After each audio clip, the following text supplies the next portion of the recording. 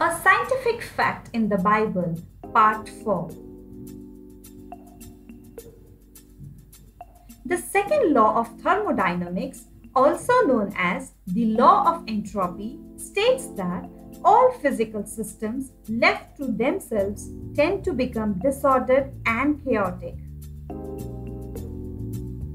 It says that the universe is running down and increasing in disorder.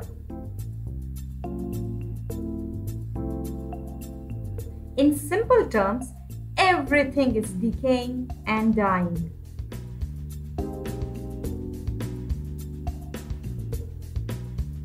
But what does the Bible say about this? With the fall of man, as given in Genesis 3, everything became subjected to decay and death. Long ago, you laid the foundation of the earth, and the heavens are the work of your hands. They will perish, but you endure.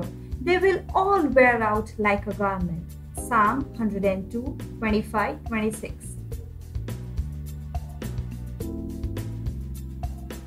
Hebrews 1, 10-12. In the beginning, Lord, you founded the earth, and the heavens are the work of your hands. They will perish, but you remain. They will all wear out like clothing, like a cloak.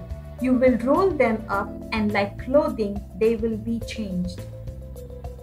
Thus, the Bible and the second law of thermodynamics say that the universe is deteriorating and running down.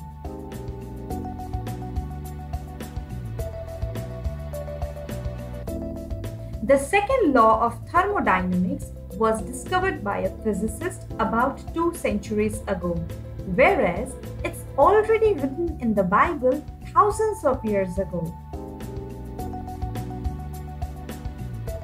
God bless you. Please like, share and subscribe. Thank you.